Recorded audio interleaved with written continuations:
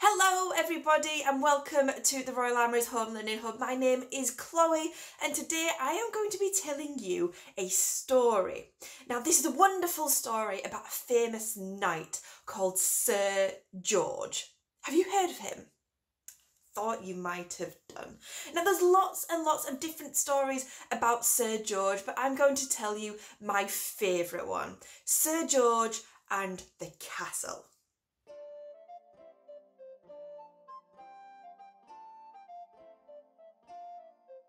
But first I need to tell you guys something. Unfortunately, I'm a bit of a forgetful storyteller. I know! Which means that I always need the help of more storytellers. And these storytellers aren't your normal storytellers, they are story detectives. Now, do you think you guys could be story detectives for me? You do? Fantastic, brilliant. Well, you're going to have to figure out the bits of the story that I have forgotten, so I hope you're up for the task. But first of all, let's make sure you've got your detective hats on. Put on your detective hats. Put it at a jaunty angle. And we need to begin our story. Now, all stories start with a special sentence. See, I told you I was forgetful. It's a famous sentence. Lots of stories start with it, lots of fairy tales as well. Do you know what it is? See, I knew you were the right people to ask. You're absolutely right. Once upon a time. Now, I think if we all say it together, the story will start. But let's make sure you're in a nice comfy spot first. And sit up straight. Take a deep breath. And if we all say it all together after 3, our story will begin. 1, 2, 3. Once upon a time, there was a beautiful kingdom filled with fields of lush green pastures and meadows of sweet smelling yellow flowers. Go on, give those flowers a good sniff. Don't they smell lovely? Oh, beautiful.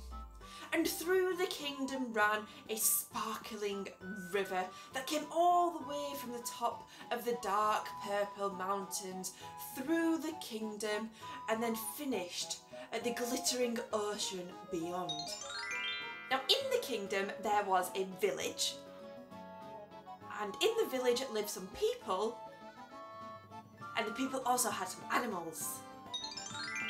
Now in the kingdom there did live 2 other people. Now they're the most important people in the land, and I've forgotten what they're called. Oh, detectives, I need your help. They wear crowns and they tell people what to do. It's not your grown-ups, no.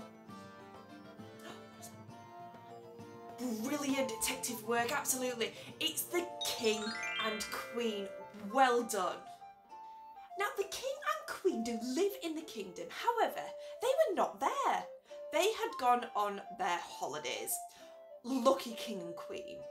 But whilst they were gone, they needed their very special friend to come and look after the kingdom to make sure all stayed well.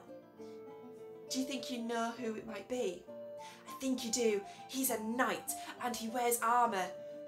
Oh, I think you do know his name. Let's say his name all together after 3. 1, 2, 3. Sir George.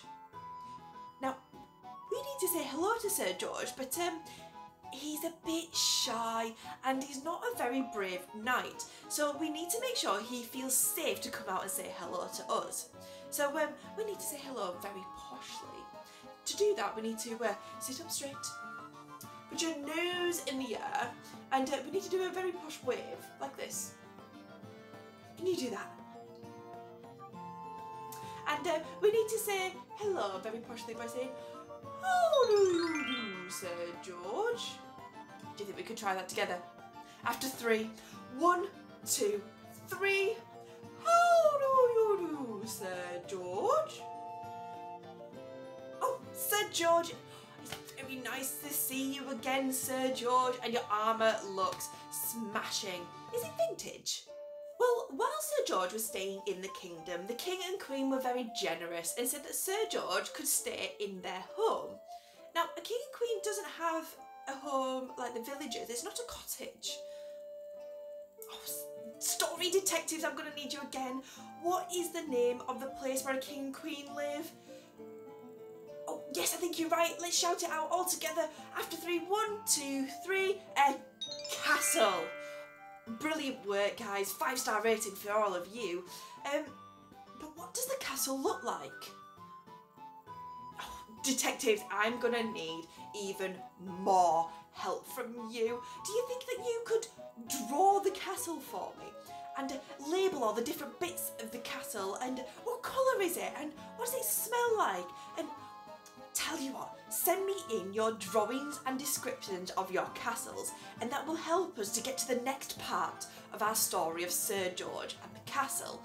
But I must warn you, I think Sir George is going to end up in a little bit of trouble. Well, this video is dedicated to Otley All Saints C of E Primary School's reception class. Now, you guys are doing a fantastic job with your learning. Keep up with it. Now, if your school would like a shout out or you have a topic that we can help you with, please get in touch with us, as we'd love to support your school. Keep learning, and we'll see you next time.